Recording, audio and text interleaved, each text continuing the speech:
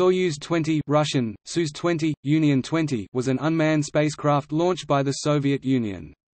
It was a long-duration test of the Soyuz spacecraft that docked with the Salyut 4 space station. Soyuz 20 performed comprehensive checking of improved onboard systems of the spacecraft under various flight conditions. It also carried a biological payload. Living organisms were exposed to 3 months in space. It was re-entered on 16 February 1976.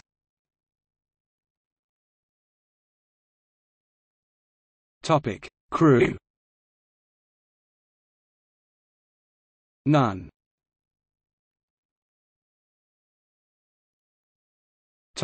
Mission parameters.